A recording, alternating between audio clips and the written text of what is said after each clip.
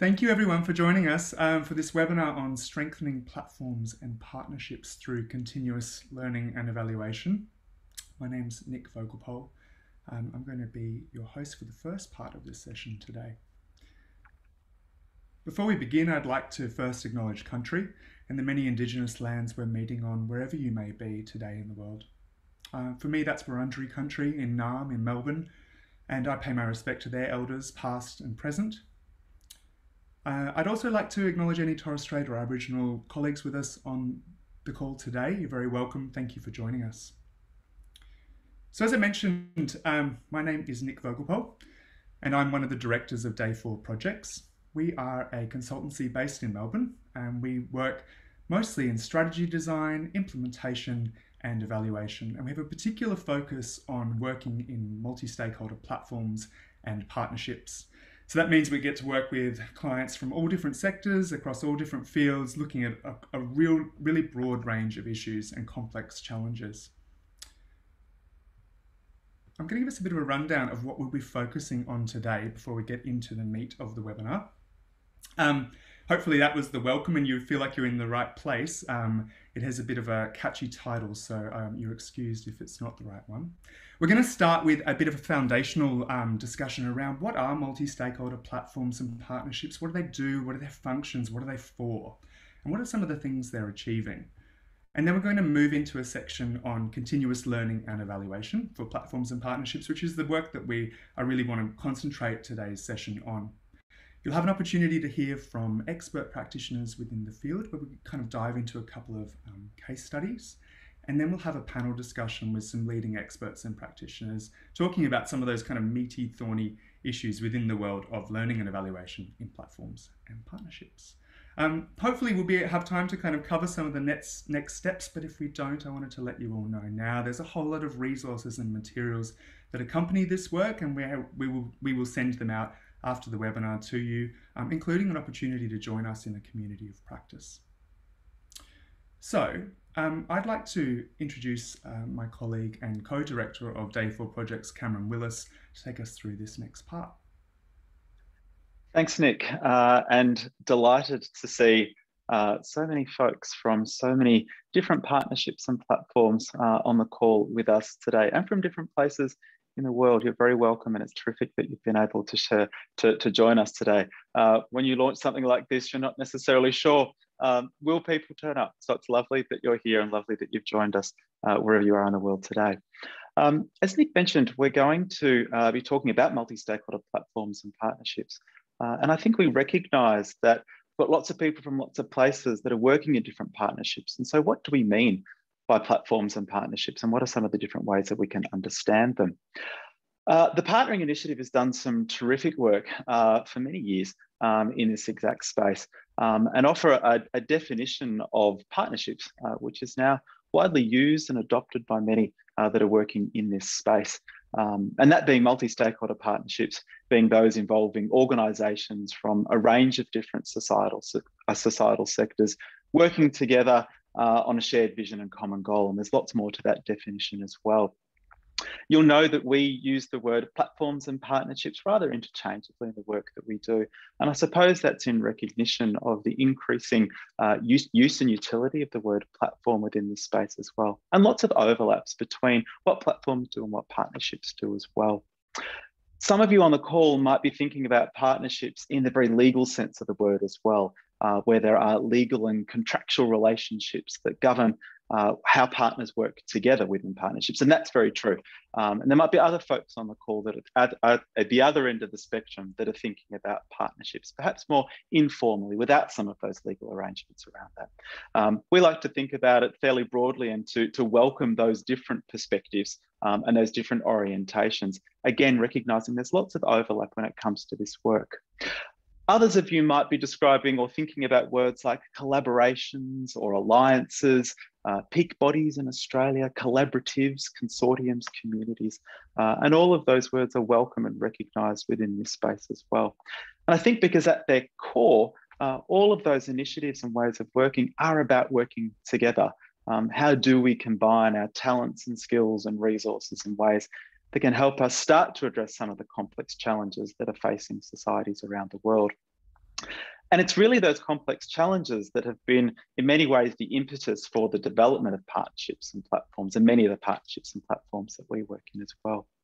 And I think Austin and Satanidi have described this well when they talk about the growing magnitude and complexity of these challenges, really being beyond the skills, remits, opportunities of any one single organisation or sector of society to tackle by themselves. So it's really about working together, coming together, pooling our talents and skills and resources in ways that'll help us start to address some of these challenges. And when we talk about complex problems, and many of the folks that we work with in this space, the kinds of challenges they're focusing on are things like plastic pollution in the ocean, and we'll hear from Ruth a little bit later about some of the work that she's doing in that space. We're talking about poverty reduction, community resilience and recovery following disasters and natural disasters, sustainable and ethical agriculture and production, the health of our oceans, deforestation, etc. These really big issues around which partnerships and platforms are being formed to try to make some advances towards them.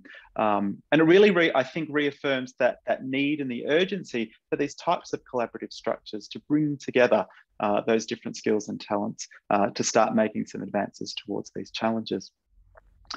To date, when we think about platforms and partnerships in the context of some of those really complex challenges, there's probably 4 big buckets of area that has garnered lots of attention. The first is around the problems that partnerships are being formed to tackle. And I've mentioned what some of those challenges are, those really big, thorny, wicked problems that are in the world that we're facing at the moment. We also think about types of partnerships, and lots of attention has been given to describing the different typologies of partnerships that exist. We can think about that in different ways as well. We can think about partnerships in terms of their functions.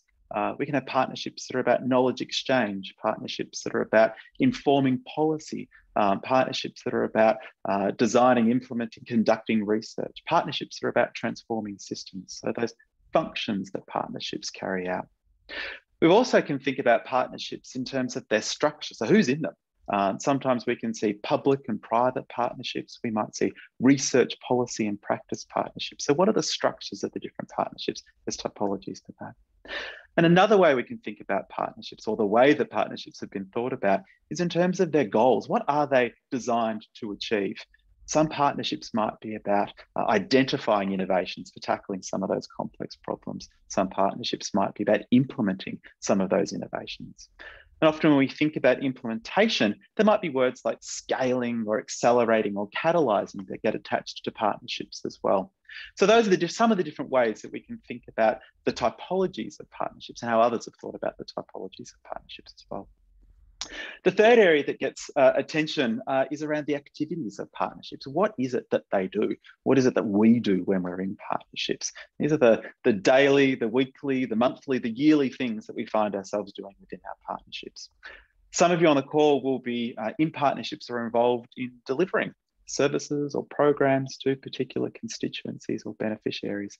Others of you might think about activities of partnerships in terms of things like convening stakeholders and bringing them together, holding space and facilitating discussions and dialogues amongst partners. You might think of partnerships as catalysing new thoughts or ideas, or indeed new projects or partnerships in and of themselves, advocating for change, amplifying the visibilities of issues. Lots of attention has been given to the types of activities and the types of things that partnerships can do. And finally, that fourth bucket on the right-hand side, really the foundations of partnerships. And again, lots has been written and thought about in the context of foundations for partnerships. These are really those critical success factors that underlie really effective and vibrant partnerships and platforms. And these will be familiar to many of you. Things like trust and goodwill that exists amongst partners, a shared vision and a common direction of where we're going as a partnership and why we're going in that direction, mutual accountability and commitment to the goals of the partnership and holding each other to account in that work, distributed leadership, reciprocity, etc. Those really, I suppose, critical features of what makes for a really successful, vibrant and effective partnership. So that's some of the areas that have received lots of attention so far as it relates to partnerships and platforms in the context of complexity. Nick's now going to think about that in the context of, well, learning and evaluation for platforms and partnerships. Thanks, Cam. So hopefully that's some of the information that you've heard before, and if not, I think there's plenty of stuff out there to read about the processes of partnering, how to build them, what they do, who's part of them, and rightly so. A lot of attention has been placed on these things, and we've realised in the work that we do that less attention's probably been paid to the learning and evaluation needs of platforms and partnerships. So that kind of opportunity to reflect on what are they doing, are they achieving the things that they said they were going to do, that kind of inquiry and examination of what is working and why. And I think it's a real opportunity and time to kind of spend looking at learning and evaluation within these contexts.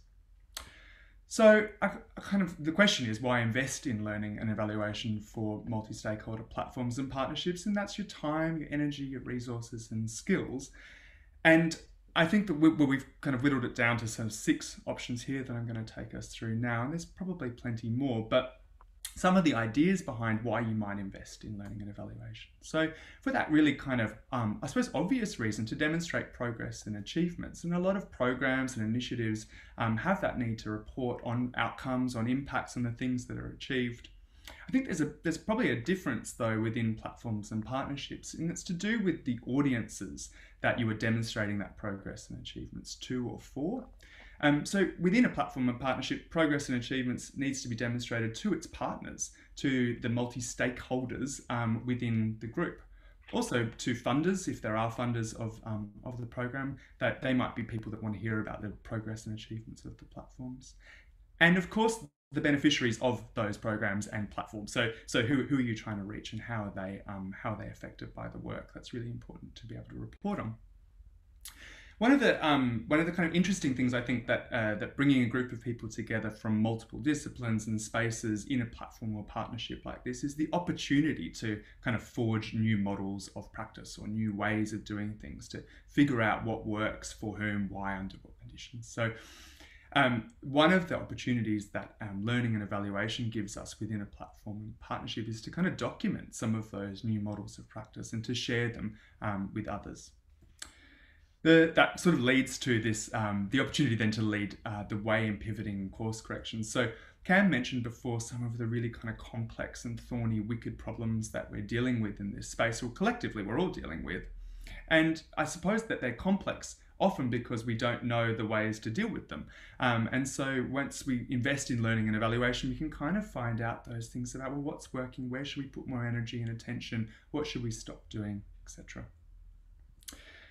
Another reason to invest is to secure funding, or to kind of maintain the funding that's already there. And we see lots of platforms and partnerships that are across that kind of divide of public and private together, and civil society more widely. And so being able to secure funding and maintain that sustainable funding is a really important driver in learning and evaluation needs. And linked to that is the opportunity to attract new partners or retain the ones that you've got, because obviously a multi-stakeholder platform or partnership is really only as good as the people that are in it and are committed to it. And finally, I suppose, like kind of stepping out of it at a macro level, this all adds to collective intelligence about what works for the complex problems that each of these platforms and partnerships are dealing with, but probably more widely, what is working within the platform and partnership space, and kind of sharing what works is a really important dimension of this work.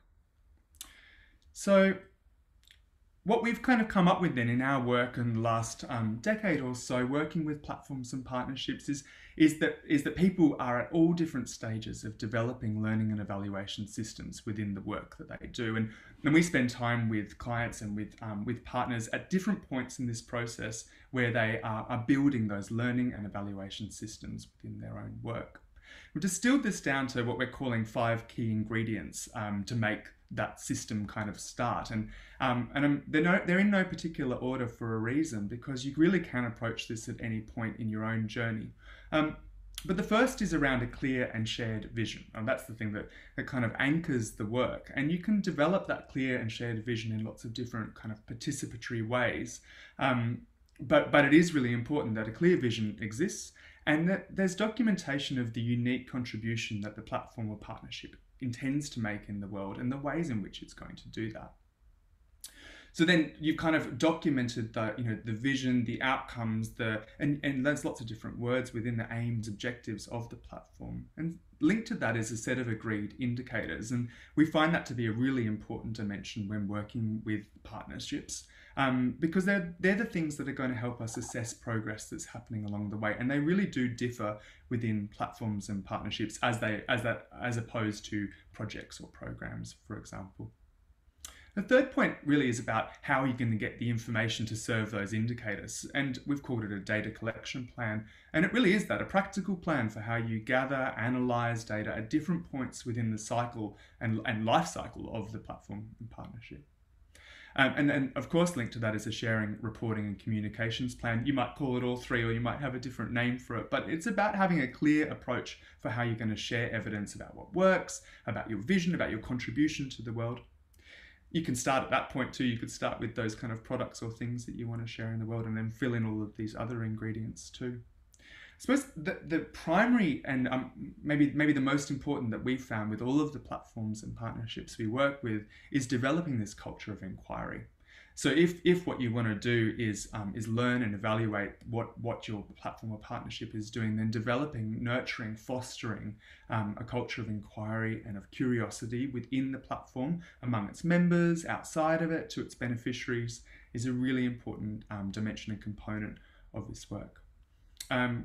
So I think, that's a whistle-stop tour of some of these ingredients, and we've put lots more information within a kind of guidebook that we'll share around with everyone on the webinar after this call. And linked to that are some really practical resources, like how do you actually develop a culture of inquiry? How do you develop agreed indicators? And we'll make them available to you over the next few days, so do look out for them. I'm going to hand over to Cam now as we move into listening to colleagues from the field. Thanks, Nick. For some of you, you might be sitting there thinking that does sound quite theoretical. As Nick mentioned, there's a range of different resources we'll be sending around following this webinar that's got some more practical guidance in there for you as well. But to move us from that theory, really delighted to be able to welcome Ruth McLachlin and Jessica Romo to our webinar today. So thank you, Ruth and Jess, for joining us. We're going to hear from Ruth first. Ruth is the Impact Management, Inclusivity and Communications Specialist at the Global Plastics Action Partnership. And Ruth's worked in a range of different settings across the broad field of social impact and is really experienced in assessing and reporting on social impact, particularly as it relates to partnerships and platforms. So Ruth's going to share some of her experiences and insights and wisdoms when it comes to doing this work through the Global Plastic Action Partnership. Thanks, Ruth. Hi, everybody. Thank you so much for having me. Thank you for being here. This is so fun to be part of this conversation. As Cam mentioned, I'm Ruth McLachlin, and I'm an Impact and Inclusivity Specialist for the Global Plastic Action Partnership. And I'm going to do my best to give some concrete examples today, because when we talk about multi-stakeholder partnerships, they can be very sort of broad and ambiguous. So I'll do my best. And then if you have any questions, I'm also welcome questions later on in the conversation as well. So what is the Global Plastic Action Partnership? Well, we are a multi-stakeholder platform, and our aim is to shape a more inclusive and sustainable world through the eradication of plastic pollution.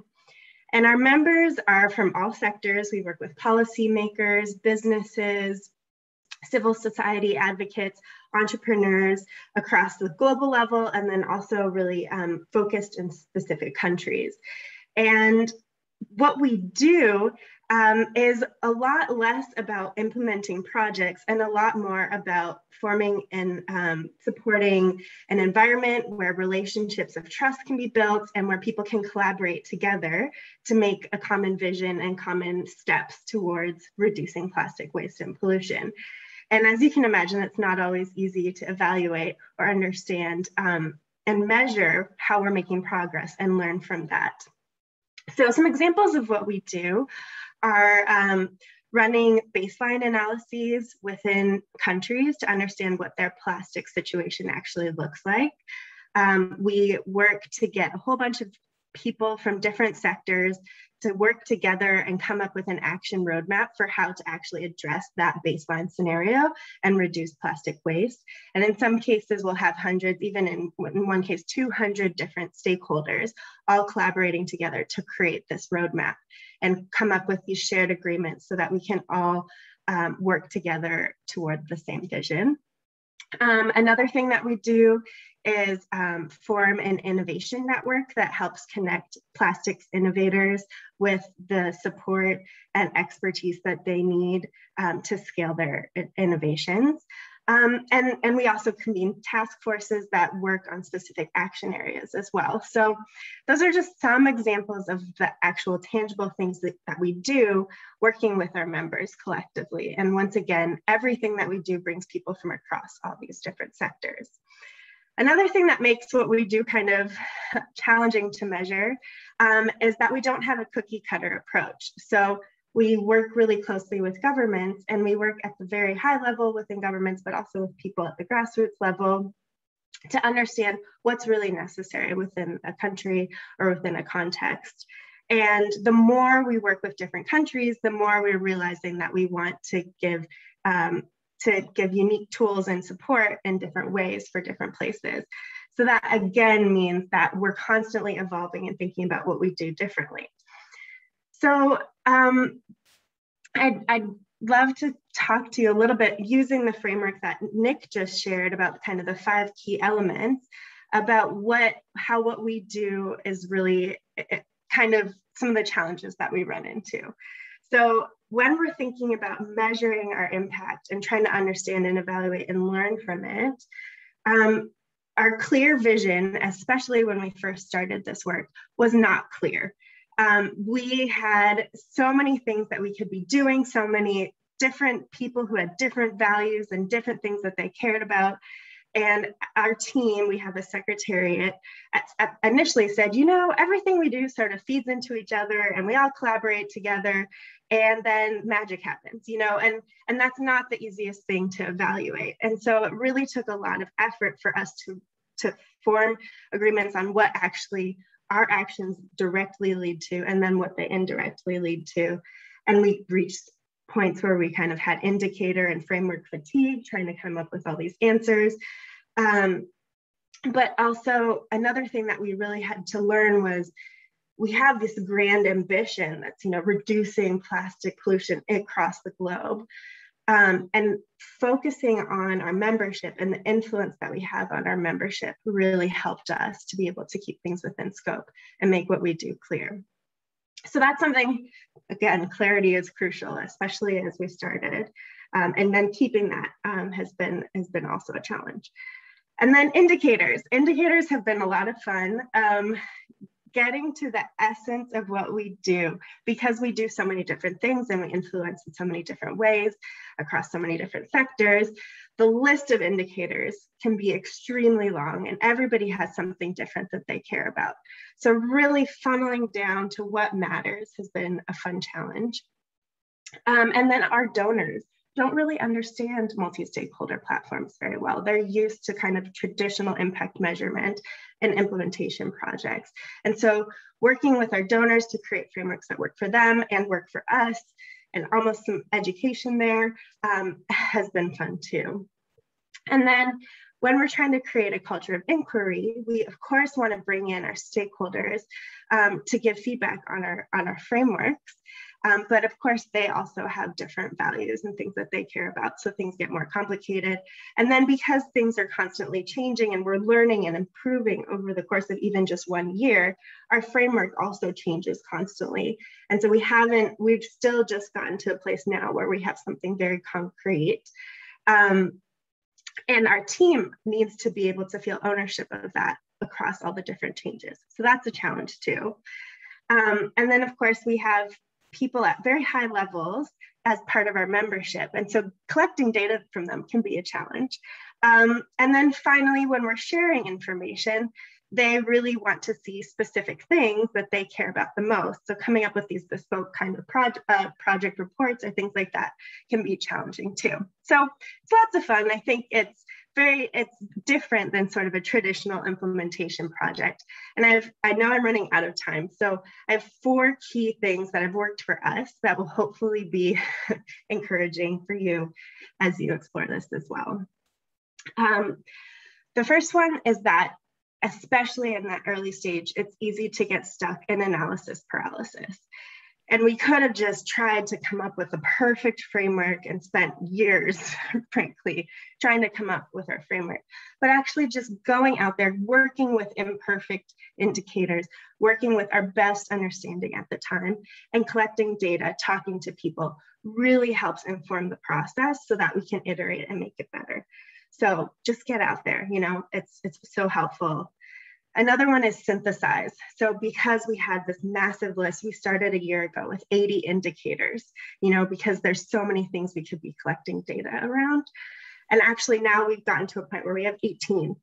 And so it's taken a lot of effort and we've had to let go of some things in the process, but synthesizing would have been so helpful earlier on as well. Especially with multi-stakeholder partnerships, qualitative data is key. We had so many valuable conversations because what we do is think about how people are learning and using our tools and what they've gained through relationships with us. And that's not something you can just get from a survey, you know, so those conversations have been super helpful. And finally, my favorite probably, I don't know, I like all these things that we've learned, but shirking the traditional system. So the initial there's a traditional impact frameworks that are really helpful as a jumping off point, but they're not built for multi-stakeholder platforms necessarily. And so letting go of some of those really kind of constricting rules and coming up with what works for our platform has been really helpful while still using those frameworks as a great baseline and starting off point. So that's it for me. Happy to answer more questions later. Thank you so much. Thanks, Ruth. I mean, it's terrific to hear you describe the work of GPAP so succinctly and so well. And I'm not surprised with 80 indicators that you had indicator fatigue. I'm not surprised by that at all. Thank you for sharing those experiences. It's great. And as Ruth mentioned, if you do have questions for Ruth, pop them in the chat and we can get those to her. Thank you, Ruth. Our second sort of insight from the field is from Jessica Romo. Jess is a monitoring, evaluation and learning specialist. And for the last 15 years or so, Jess has worked with a whole range of organisations to help them maximise, describe, evaluate their impact. And she's really working at that intersection of organisational strategy, organisational development and monitoring and learning and evaluation. So she's really at an interesting point when it comes to the application of some of these concepts and theories to help them bring them to life for those that are working in these types of structures. Most recently at the Wellcome Trust. Jess, we're delighted to have you on the call today and really looking forward to your insights and comments. Thank you, Cam. Let me share my screen with you. I've got a few slides here. Can you see this? Great. Let me just try and find the presentation side of it. Okay.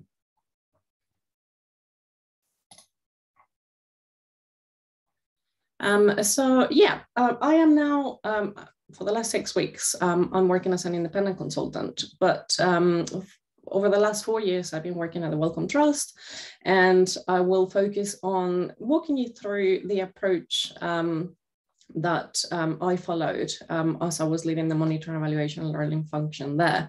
And I guess one of the first things I have to say is that this is very much focused on a funder's perspective. As some of you may know, the Wellcome Trust is one of the largest biomedical foundations in the world. And really, Wellcome works both in partnerships with other funders and other organizations, and it also funds partnerships and multi-stakeholder platforms. So with that in mind, I'll just say that generally, this type of work, it falls within the strategy in terms of interest of doing and enabling a culture of inquiry, is really with the idea of helping Wellcome become a more transparent, accountable and learning organization.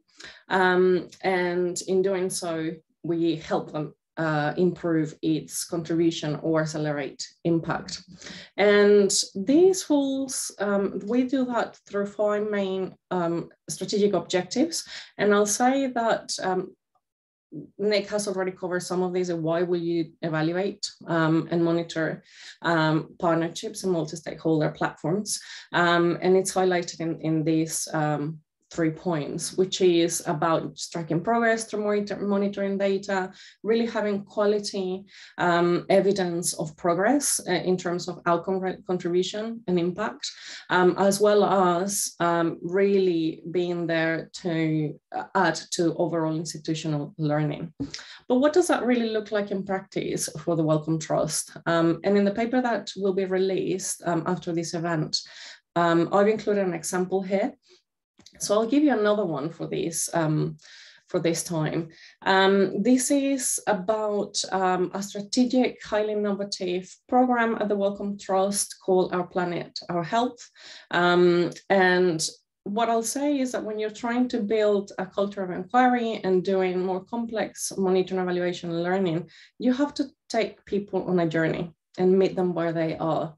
And that's really where we started. Back in 2018, there was a new program director. He came in and we really had to use a push strategy, which means that, you know, we had to kind of proactively try and develop a trustworthy relationships and credibility, and try to describe the value that monitoring, evaluation, and learning, which I'll refer to as MEL from now on, can do for their area of work. Clearly, it was early days. So the program director felt most comfortable leading an external evaluation, with me being a kind of offering support and a critical friend. And I think this demonstrates that when you do MEL, you also have to know how to partner with your staff and with clients. And that went well. And a lot of things happened, but just to highlight key things over a period of time, a couple of years later, we convinced the program staff at the back of a new global coalition that they set up to influence COP26 to do the first external developmental evaluation that Wellcome has seen.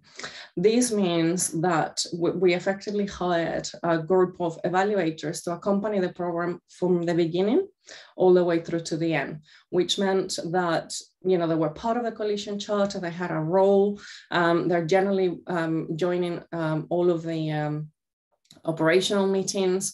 And the point there is to enable real-time joint MEL. And really the evaluators are playing a critical friend role, but also a role in really helping the partners coordinate around MEL, and really helping them use to influence how this global coalition is shaped, how it operates, and hopefully improving their effectiveness. So that's really important. And in here, what you're observing is really more of a credible function where we're effectively now using a pull strategy. So people are coming to us for help, and a bit of a change from where we started. And one of the last things that I did before I left was to help them set up a final theory-based evaluation for the second phase of this program, which was coming to an end. And again, it's a jointly managed effort. And there's a specific focus on assessing partnerships that we found of transdisciplinary research. And again, here, I think you can see that we have a more embedded MEL function. We have already established ways of working, and really the kind of business as usual for them has been set up as regular evaluation and learning of funding we do with our partners and of partnerships. And so I guess what I would like to leave you with is that in my experience, the extent to which you can set up a MEL practice that is highly rigorous, of high quality, and with more complexity, really depends on the MEL culture and capabilities that you have within the organization or the program that you're working with. So effectively, we might start on a basic level, mainly tracking activity and outputs data, and you hope to work all the way through to the advanced where you're having more real-time evaluation, as well as more regular use of external evaluation, which tends to be a little bit more credible and in depth. I'll say that key developments are really trying to work with senior holders. Sorry, that's my cat, you probably heard me out. Senior stakeholders as champions. So they, to the extent to which you can find your champions at that senior level, will really allow you to secure funding, to kind of create incentives for their staff to regularly use data and evidence to shape their practice. But also, you know, the extent to which you can build, I mean, in my case, I was able to build a staff with the right capabilities and experience to help us support programs like the one I just walked you through, and a wide range of other partnerships. And also spending a lot of time building credibility and trustworthy relationships across a wide range of functions and teams, for me, was really critical in terms of building a mass of allies that, again, kind of start normalizing the sense that the use of data and learning for strategy, implementation, and decision-making is really valuable and worth investing in. And last but not least, I think it's also worth remembering that you can better embed mainstream and formalized MEL through finding ways to collaborate with other key functions. And in my case at Welcome, I found ways to mainstream MEL-related frameworks and practice in how we did finance accounts, how we did operational annual planning. And one of the last things I did was had a chat with the guys at internal audit as they were evaluating big centers and partners that we provide core funding to. So hopefully that's some food for thought, and I'll stop sharing there. I'm very happy to add to any of these based on questions. Thank you, Jess. I'm just going to share my screen quickly because we're going to move into the panel discussion that we have today.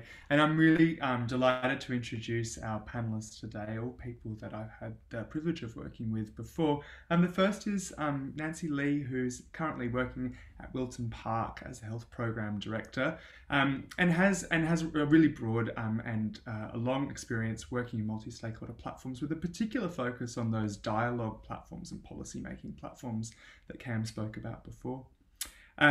Georgie Passalaris, who is currently the head of impact measurement and management at the World Economic Forum, and in that role has oversight, I suppose, of the learning and evaluation needs of about 30 different multi-stakeholder platforms and partnerships. And finally, you heard from him before, but that Cameron Willis, who is co-director of Day 4 Projects and has been working in multi-stakeholder platforms and partnerships for a long time, probably 15 years. He has a particular interest in how you develop indicators and measurement systems for platforms and partnerships. So I'm pleased to have him as a panelist. I don't always get the opportunity to ask him questions. So I'll stop sharing my screen now. I have, I'm going to be the facilitator if that wasn't clear, but I'll start off with a couple of questions, and do make note of any questions that you have in the chat or in the Q&A function as well. But I wanted to start us off today with a question about why we should invest in learning and evaluation systems for platforms or partnerships. That kind of, yeah, I mean, we've covered some of the topics before, but I'm interested in your perspectives of why. And I wanted to start with you, Georgie, if that's possible. Sure, Nick. Hi, everyone. And just a big thanks from me for the privilege of being able to join today, and super valuable to hear everyone's perspectives. I've been in the role a year, and as Nick said, have the privilege of working with some 30 MSPs, as I'll call them, multi-stakeholder platforms, all at very different levels. An offer of support it ranges from super hands-on to very light touch. We're working with incredibly complex issues, as both Nick and Cam have referred to earlier on. And these sort of super interconnected issues really require interdependent solutions. And so the multi-stakeholder platforms are addressing deforestation, climate change, food security, and a whole range of other sort of common goods issues. And they're hard, right? They're difficult, and they take a lot of energy and require a lot of resources. And I think one of the biggest benefits of doing measurement and evaluation and understanding the progress that you're making is to demonstrate the value that they're creating and almost to validate some of that effort, and certainly to validate the methodology of multi-stakeholder collaboration. I think in our case, what I'm also seeing a lot is it really helps to drive accountability, because with such ambiguous issues, complex, nuanced problems, and diverse stakeholders, these tools can really help clarify what's in and out of scope, who's responsible for what, and as Ruth alluded to, what's really measurable or practical within the realm of our remit on this MSP. A big opportunity is the communications piece. So being able to really effectively communicate not only what the MSP is doing, because there's a clear articulated vision that stakeholders are aligned to, but also the progress as that unfolds. And I think that's a really powerful tool that then helps to validate the purpose, helps to give teams as well as stakeholders and beneficiaries confidence that these methods are working. And what we're trying to do is identify solutions through this model of multi-stakeholder collaboration. What's working? And what should we then focus resources on in this incredibly sort of increasingly tight resource environment? How do we identify what are effective solutions for addressing these complex issues? So being able to measure progress is key to that. And as Nick mentioned earlier, in our case, we're looking to mobilize further engagement, collaboration, partners. We want more people to join this approach, and ultimately funds. And so if that's an area of interest for you, being able to demonstrate with data that you're making progress, be that through effective convening mechanisms or through changing the plastics landscape, as Ruth talked to, those are all valid sort of opportunities to demonstrate progress. Thank you, Georgie. They're really interesting. I was just jotting down some notes while you were talking. So that kind of opportunity to focus in on the unique contribution that platforms make, the purposes of accountability and responsibility, and those opportunities to communicate success and progress as well. Thank you for that. Nancy, I'm interested from your perspective. I'm at Wilton Park and in previous roles too. What do you see some of the why? Why should we be investing and doing this work in learning and evaluation? Great, thanks, Nick. I'd like to say thank you to both yourself and Cam as well for inviting me to participate.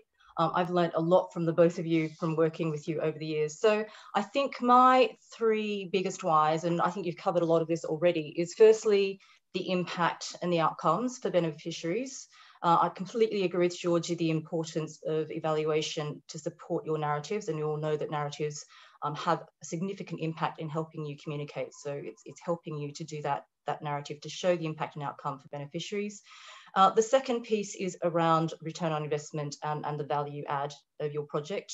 And again, to maintain funding and to bring more funders on board.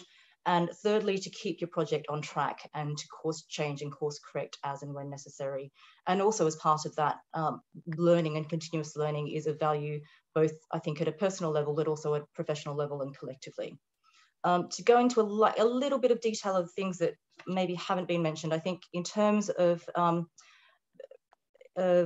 investment and how you measure some of these things, I think because we are now dealing with, and as Cam said, now more than ever, multi-stakeholder partnerships and diverse partnerships are incredibly important in addressing global challenges, from climate change through to pandemic preparedness, through to the equity issues that we're facing globally.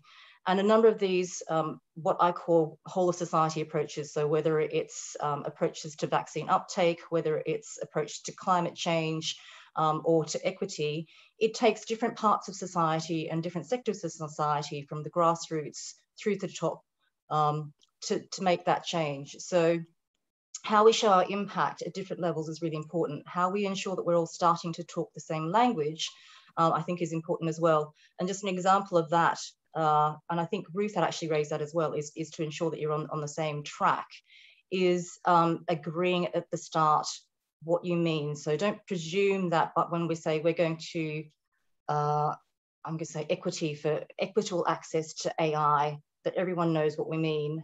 So this is a real life example here, where we all presume that that means something and we're all going to achieve that through governance principles.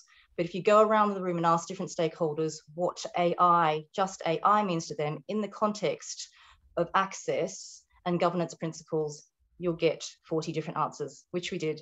So it's making sure that everyone is on the same track in terms of what it means to them and how you can then get to the end goal. Appreciating, of course, that different roads will lead to Rome. So I think I'll just stop there, and I think we've mentioned a number of things you're just reminding me. I think we've all been, or hopefully lots of you on the call today as well, have been in those positions of trying to get everyone on the same page and agreed on that shared vision and what those things mean. And I think learning and evaluation can help us do some of those tricky, thorny conversations that we need to have. I've got another question. I'm kind of interested in Cam's take on this, because we always talk about how to do this, but I'm interested in what are some of the pitfalls or challenges or kind of obstacles that you've faced when you're working on learning and evaluation systems, Cam. It is nice to be asked a question by you, Nick. How different. I normally do this work together. How good. It's a good question, and I know everybody on the call today would have their own pitfalls and challenges that they've encountered or indeed have fallen into. And I mean, three for me emerge as being sort of, I suppose, very common when we talk to folks. The first is this. Maybe it's a human tendency to jump to some technology solutions to help us solve the problem of say, impact measurement or learning and evaluation. And there's lots of really good technology solutions that are out there that, when used correctly, can really help and make that process a lot easier. What we often find, though, is that people tend to jump over all of the hard work in the first place to go straight to the solution. So rather than spending time on resolving those conversations, having those conversations about where are we going, what is our shared direction, what are the core outcomes we want to measure together, what are the indicators of change, that's the best time to do that, we jump straight to the tech solution and hope it's going to help us, and often it doesn't. So that's the first one. The second one, and it's been mentioned in the conversation already, is this misalignment or challenges in alignment between what, say, funders and others want to find out about our platforms and partnerships, and what the platform and partnership is actually doing and what it's uniquely placed to do. And so those discrepancies exist for all sorts of reasons.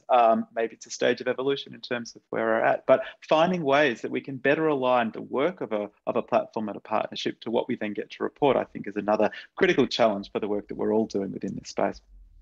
And the last piece is really about, Jess, what you were talking to, which is this actually getting people interested, dare I say, getting excited about doing learning and evaluation as it relates to partnerships and platforms. How do you build a culture of inquiry where people are supported to ask questions, get interested, share data, capture data, talk about it, make mistakes? How do you do that in a way which is really exciting and engaging for people? And Jess, you had some really nice ideas about some of the processes for how that happens and I suppose the timeline and evolution for what that looks like. And I think that really speaks to then sort of that key ingredient that we've put into some of our work, which is around culture change. How do you get a culture of inquiry within your organisation? So I think that's sort of some of the three key challenges that we often find with folks that are working within this space.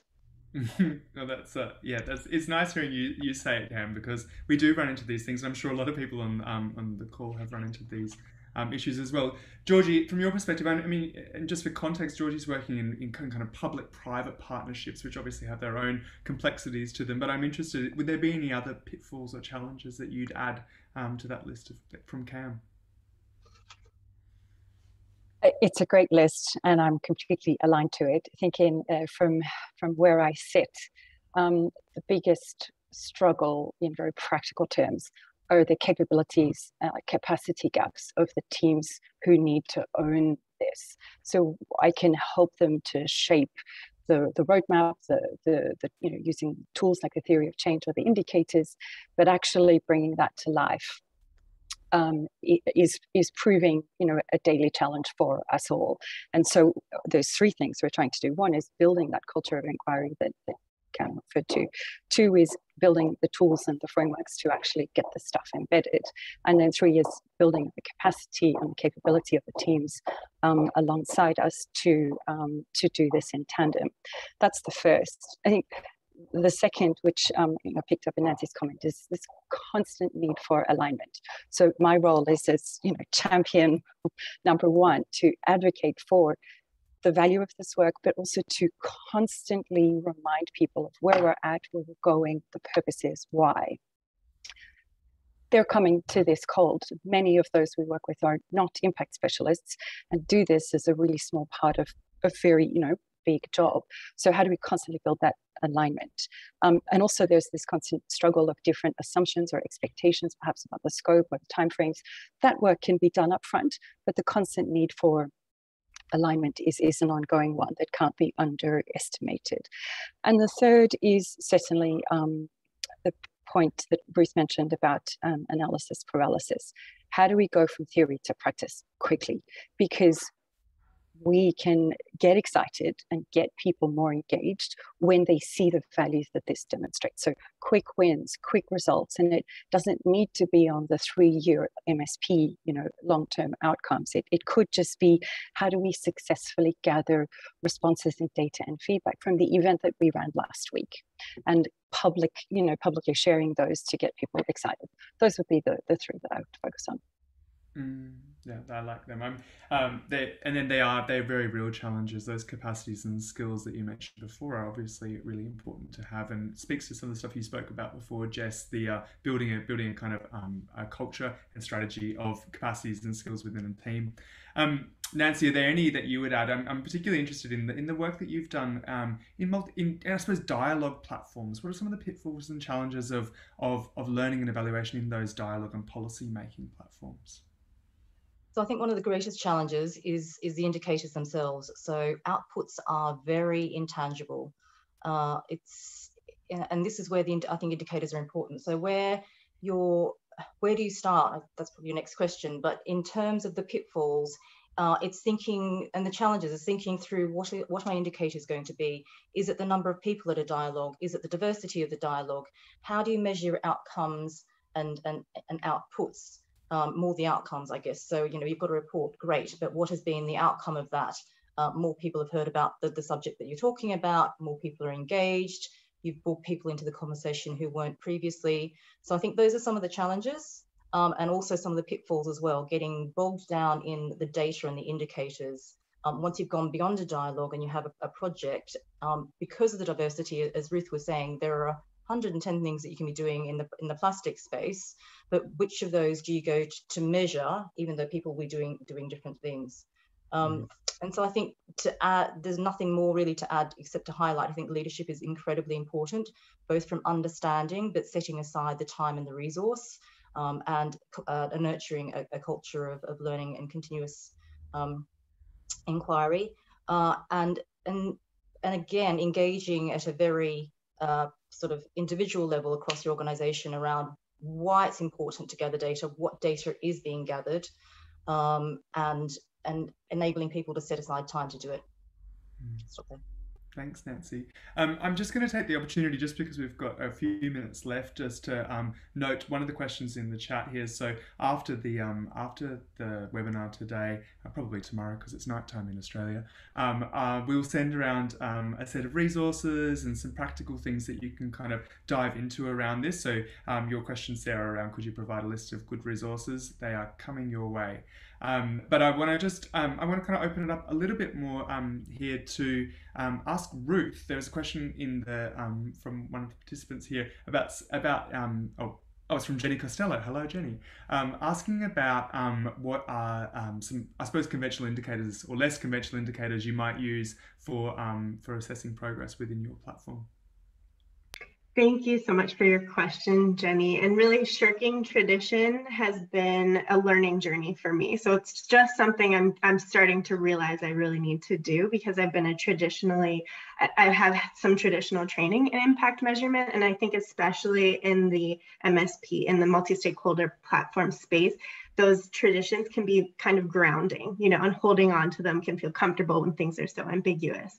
And actually some of the traditions that I've found, and actually Nick and Cam have helped me on this learning journey, I've learned to let go of are some things around language. So things like increased access to Y in X doesn't always help, you know, in the multi-stakeholder platform space.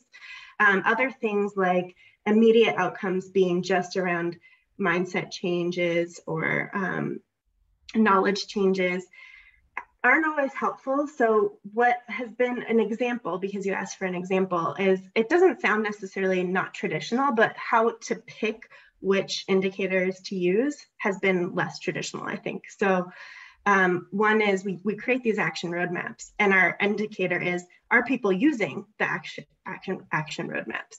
And the way we get there is looking at the results chain and all the steps that are results. And first, you know, they have to get created, and then they have to be collaborative, and then they have to be people have to be aware of them and actually reading them. But the thing that really indicates that we're making a difference is, are people actually using these reports and these roadmaps? So I hope that answers your question a little bit. I think our indicators end up being a little bit more, maybe not a-traditional, but it's about the process to get there. Mm-hmm. Thank you, Ruth. And some of those challenges are really important. And we've spoken about them in different ways in this session today, but there's some about the foundations of the foundations of platforms and partnerships, and how do you really hang on to those as something to keep track of. I'm really conscious of time, so I'm interested in like a kind of, I suppose, a soundbite from each of you in answer to what would you do first? What's the first thing that you would do when you're developing a learning and evaluation system? Nancy, I'm going to start with you. Engage your stakeholders. It's the first thing you start to talk about is bringing this in, so that everyone is attuned to the language and what it means to do continuous learning and evaluation. Mm-hmm. And the second one is to benchmark now. It might be really easy. Just what is the situation analysis of where you're at? Yeah, I like that. Yeah, spend some time figuring out where you are and get everyone engaged. I think those are the first steps, Nancy. We should shut this down now. Georgie, what would you do? Right off the back of that, start wherever you are. So totally agree with Nancy. Based on what's most valuable for you to know wherever you are. This is all an iterative process. I think secondly, mapping the journey with a simple project plan so people understand where they're going with you. And thirdly, celebrate small wins. Yeah. Any wins, really. Jess, I'm interested from your perspective. You showed us the journey that you went on before we were developing those programs. But what's the first thing you would do with all that hindsight learning in your back pocket? Yeah, I mean, apart from all the brilliant points that everyone has highlighted, I'll say really get clarity about what the partnerships are there to do.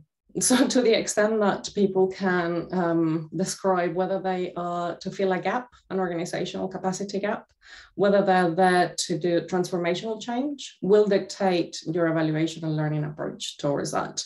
And other than that, I will say that generally what I tend to focus when evaluating learning and setting up a culture around it for partnerships is really pay a lot of attention in how you identify partners. So partner assessment, the degree of operational and strategic alignment to start with. So even before you're going to partnerships or fund them, I think doing a lot of that really sets you up for success.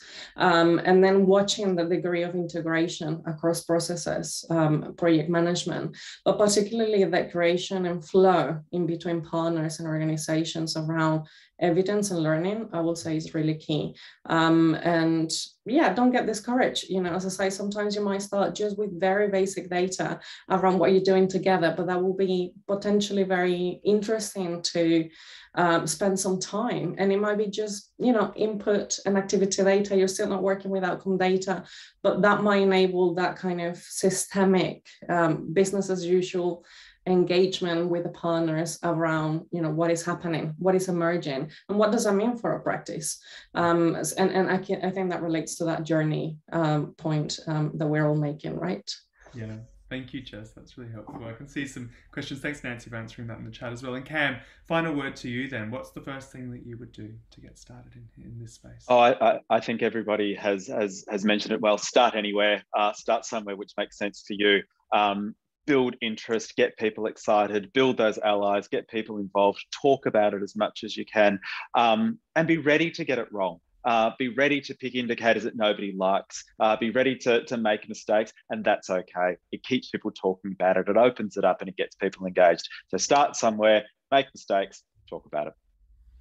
Thank you, everyone on the panel. Thank you, everyone who's joined us today. As I said, we'll send around some materials to kind of further your interest and thinking in this space. And if you are, hopefully, one of the interested people in learning about multi-stakeholder platforms and partnerships, we need a better title. This is too long to say. Then we're going to hopefully bring a group of people together in some form of community of practice. So look out for some communications from us. And thank you very much for joining us today.